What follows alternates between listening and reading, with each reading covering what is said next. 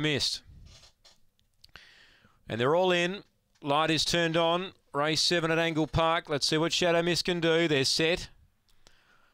And racing. Well, he's only fairly away tonight. Long Gully Barney's going to find the lead. Shadow Mist is back second last with a big job ahead. Long Gully Barney takes the lead, draws 3 lengths on them. Hot Zorro in second. The inside Emily Zero. 6 lengths to Shadow Mist. I don't think he can win from there. Further back was Ashby Mayhem, then Victor Boris and Velocity Dory, but Long Gully Barney's in front. Led by 2. Trying is Emily Zero. Wider out Hot Zorro. Long Gully Barney's in front though. He deserved this win. He's too good for Emily Zero. Shadow Mist scorching home.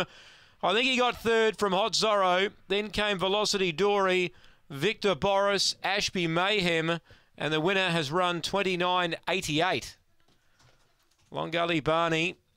Well, it was that sort of race. If Shadow Mist was slightly off his game, Long Gully Barney was going to be there because he had the good box draw and the good speed. And he's run 29.88, number 2 for Paula Herndon. Continues to race well. 7 Emily Zero's run a very good race. And Shadow Mist, well, he was tardy away.